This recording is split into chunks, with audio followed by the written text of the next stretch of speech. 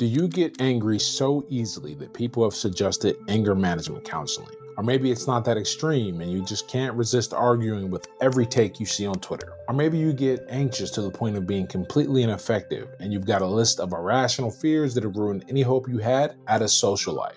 Well, that you would have if you weren't too busy arguing on Twitter. This video will teach you what Musashi Dokkodo, the little brother of the more famous Book of Five Rings, taught me about conquering my fears and controlling my emotions. These techniques helped me in everything from growing up in the violent public housing projects of Pittsburgh, PA, to facing off against trained savages in the boxing ring. But first, I want you to imagine something.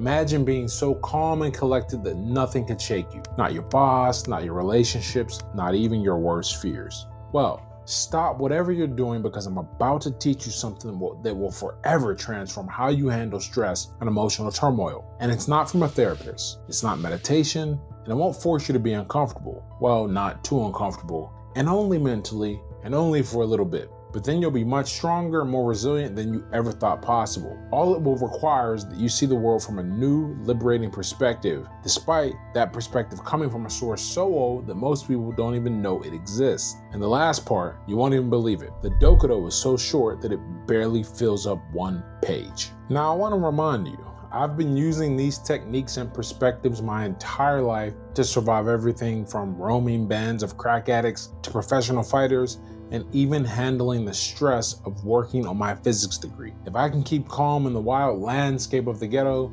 filled with drive-by shootings and unpredictable violence, or in the middle of a heavyweight fight, or dealing with the stress of the military, fighting professionally, and solving electricity and magnetism problems all in the same week, I know that you can apply these same principles to stop letting your surroundings hijack your emotions. Whether chopping your opponents down in sword fights or practicing calligraphy in the mountains, Musashi knew how to control his emotions. That emotional control is one of the reasons why he won over 60 sword duels to the death. Now, most people have at least heard of Musashi's more famous book, the Book of Five Rings, but his lesser known work, the Dokkodo, is more impactful and much shorter. It's so short that it's not even a book. It's just 21 sentences Musashi jotted down the week before his death on how to stay cool, calm, and collected, and how to live the life of a lone warrior. In this video, I'm not covering all 21 principles. Instead, we're going to just focus on one big idea: how to quell anxiety, conquer your fears, and control your emotions. These are qualities that are as vital today as they were in 17th century Japan. When I was reading the principles, I thought of how similar the ideas were to the Stoic philosophy outlined in Marcus Aurelius's Stoic classic Meditations. And this makes sense as both Musashi and Marcus were warriors, and as such, emotional control was a non-negotiable trait. By the end of this video, you'll be armed with 4 tips from Miyamoto Musashi's Dokkodo that will make sure you never lose your head, literally or figuratively. But before I get to that, I have to tell you that everything you think you know about being angry is wrong. Why? Everyone has been angry at something or someone before, but have you ever stopped to ask yourself exactly why you experience anger or any other negative emotion in the first place? My theory is completely unscientific, but I believe that every negative emotion stems from 2 underlying illusions. The first illusion is the belief that people can change the past. People waste emotional energy wishing they could change things that have already happened, an impossible task that only creates suffering. You can't unhear an insult any more than the person can unsay it. Now, this is what apologies attempt to accomplish, but depending on the severity of the transgression, they have varying levels of effectiveness. The second illusion is the mistaken perspective that the world cares about you. People take things personally and believe their struggles have special meaning, when in reality, the universe is indifferent to your individual troubles. Sure, some people close to you may care about your problems, or others might have it out specifically for you, but most of the time, most people don't even know you exist, let alone care about what you're dealing with. We've all got our own problems to deal with, and if dealing with those problems happens to cause you a problem, it's rarely personal. You're just collateral damage. In the comments below, I want you to tell me about a time that you took something personal that probably wasn't personal, and you learned the hard way, can't fix everything with an apology. Now, Musashi understood that there's nothing he could do about the world, the events in it, and the people controlling those events. There's a great scene in the great crime drama and one of my favorite shows, The Wire, where drug kingpin Marlo Stanfield is confronted by a rent-a-cop security guard as he walks out the store with candy he obviously didn't pay for. You want it to be one way. What? You want it to be one way. Man, I don't want know it what to be you... one Man, way. stop! Stop saying that. Notice how flustered the security guard is compared to Marlowe. This one scene beautifully demonstrates the difference between people who accept the impersonal brutality of life. Spoiler alert, Marlowe orders a hit on the security guard for having the balls to interrupt his shoplifting, and someone who wants to exert his own opinions and order on the world. In that one line, Marlowe sums up the perspective on life perfectly. You want it to be one way, but it's the other way. Musashi's first principle in the Dokkodo is to accept everything just the way it is. People push back against this principle because one reasonable interpretation is that you should not bother to change things. Now, that's a reasonable response, but it's simplistic to the point of inaccuracy, grossly imprecise, and in some instances will cost you your life. Accepting things as they are means you don't wish for them to be anything other than what they are. Look, if I live in a rough, gang-controlled area and I ignore this principle, then I might decide I'm going to be righteous and start calling the police and yelling at drug dealers for staying up late and keeping me and my baby up all night when I've got work in the morning. You can guess how that will probably turn out, but if you can't, let's just say that street justice only applies if you break the rules of the street. And two of those rules are don't talk to the police and mind your business. It's much better for me to do what I can to move out of my area. The situation in your life that's pissing you off probably doesn't have such dire consequences if you don't fix it, but the principle still applies. Realize that your anger isn't going to change your environment or the people in it. Accept the situation as is and do what you can to put yourself into a place where accepting things as they are works to your benefit. But you're probably saying to yourself that this is way easier said than done, and you want a practical method for doing this. And in the most unexpected way possible, Musashi tells us exactly how in another Dokkodo principle.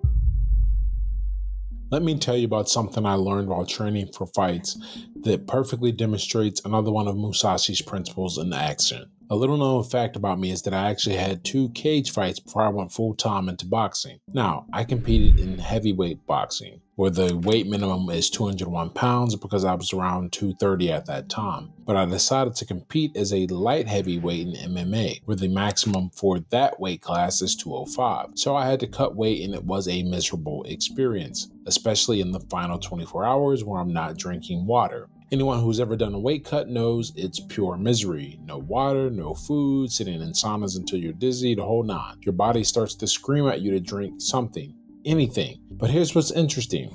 The physical discomfort wasn't what broke me. It was the mental anguish of wanting the suffering to end. See, Musashi has this principle in the Dokkodo that seems strange at first. Do not pursue the taste of good food. Now, most people think this is about not being a glutton, but there's deeper wisdom here. It's about not letting your desires control you. When I was cutting weight, I realized something profound. The physical sensation of thirst was actually manageable. What made it unbearable was my mind constantly thinking about a good sip of water. The more I focused on wanting the discomfort to end, the worse it became. This is exactly how negative emotions work. The actual feeling of anger, fear, or anxiety isn't what destroys us.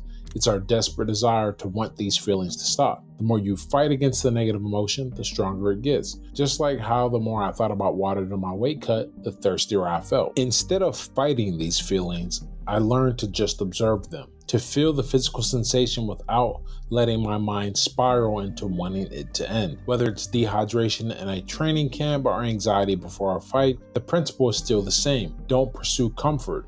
Don't run from discomfort. Just let it be. I chose the discomfort of boxing, and although things went well most of the time, there is one instance where my emotional control was put to the test yet again. When I suffered my first professional loss, I was embarrassed to the point where I didn't check social media for days. The reality is that most people didn't even know I was fighting, even though I blasted everyone about it via text and social media. What I came to realize can be summed up beautifully in a tweet I posted a few years after that incident. The thing that most embarrasses you, others give not a single thought to.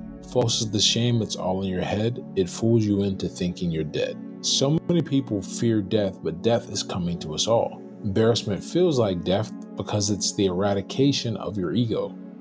All of your fears and insecurities are not just bared to the world, but it's done in a sudden and violent manner. It feels so bad that a reaction to embarrassment used to be, I wish I was dead. But one of the Dokkodo's principles is to not fear death. Now, because of his constant sword dueling, Musashi meant this literally, but the idea holds power for controlling our negative emotions in the modern context. Just remember that no matter how bad things get, eventually they'll end, or you will.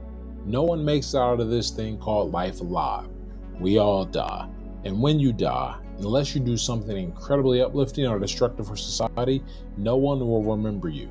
And it will only take about 150 years before there is no one alive who ever personally interacted with you. So all of those people whose opinions you're worried about, they're going to die as well. And before they die, they're going to be too busy living to ever remember something stupid you did. This might not seem like it's related to dealing with negative emotions, but understanding the ephemeral nature of life is key to realizing something a bit cliche, but life-changing. Life is too short to experience negative emotions. Although Musashi tells us specifically in the Dokkodo to not get jealous or be detached, he doesn't really have to once you understand this. Once you grasp that this thing called life is going to end for us all, you can really start living. That means not wasting time wallowing in negative emotions. Now, accepting death and the implications of wasting life in negative emotions will solve a lot of your problems. But there is another idea in the Dokkodo that actively works to control your negative emotions. But before we get into that, I have to tell you about the Stoic Street Smarts Blueprint. Before I reveal this final principle that will completely transform how you handle negative emotions, I want to tell you about something I've created. You see, these ideas from Musashi Dokkodo are just the tip of the iceberg. In my Stoic Street Smarts Blueprint, I break down 24 powerful lessons that combine ancient Stoic wisdom with real street-tested experience. I'm talking about the exact mindset tools that help me stay focused while bullets were flying in the projects, keep my head cool during a heavyweight fight, and maintain composure throughout my physics degree. I built an unshakable mental fortress that no one could penetrate. This isn't some theoretical philosophy course. These are battle-tested principles that work whether you're dealing with office politics or actual gang politics. Every Monday and Thursday for 12 weeks, you'll receive a Stoic Street Smarts lesson that cuts through the BS with a powerful quote to help reshape your perspective and a practical assignment to help build mental toughness. If you're ready to develop the type of emotional control that made warriors like Musashi legendary, click on the link in my pinned tweet to join the Stoic Street Smarts Blueprint. Now, let me show you this final principle that ties everything together about emotional control with the Dokkodo. Honor is a funny thing. Sticking to a code of honor might feel restrictive, but it's in this restriction where the most emotional freedom is found. I always tell people that a strong value system is the easiest way to make most decisions. When you live true, you know what you'll do before the situation even arises. It's the answer key to a test before the test is even written. When you already know what lines you won't cross and what influences you won't allow in your life, you become free. Not caring what other people think is a superpower, but it's one that's readily available to anyone who is willing to embrace a set of values that leads to a purposeful life. This is the secret to not fearing death. It's remarkably liberating, and ironically, it's the natural endpoint of developing emotional control. Once you accept that people have their own problems to deal with, and that anytime something negative happens to you, it's impersonal or collateral damage of people pursuing their own interests, you realize that no one is thinking about you. In the Dokkodo, Musashi's 20th principle is, you may abandon your body, but you must preserve your honor. Musashi is, in not so many words, telling you that if you live so true to your values that you'd rather die than compromise, you have achieved a level of emotional control and emotional freedom that guards your mind from any negative thoughts. Imagine what it would be like to be so committed to your morals and code of honor that the opinions of the outside world are nothing to you. You never feel embarrassment because there is no part of you to expose. You never get sad because you accept the world as it is. You'd never get angry because you don't expect anything, so you'd be ready for everything. Now, all of these tips from Musashi's Dokkodo are excellent for helping you to master your emotions and not care what anyone thinks. But you want to know what really helps? Being good at a lot of different skills, because competence breeds confidence. Fortunately, Musashi also outlined a blueprint for learning any skill. I break down the lessons for achieving mastery that Miyamoto Musashi teaches us in the Book of 5 Rings. Check it out.